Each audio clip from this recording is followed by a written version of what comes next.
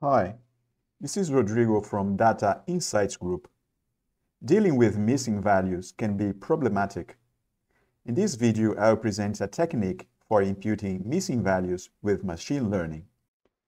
Here we'll perform the imputation of numerical variables using a Python framework for learning the parameters of a model to input missing values in a data frame.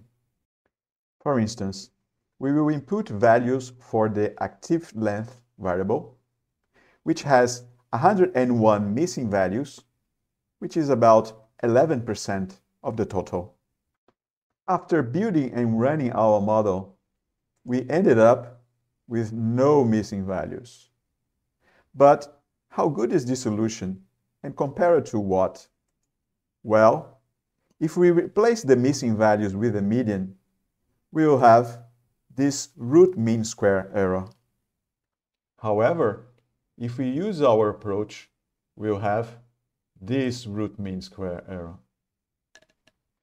Therefore, the machine learning technique performed quite well, and the new dataset is ready to be used in visualization or in another AI model, for example.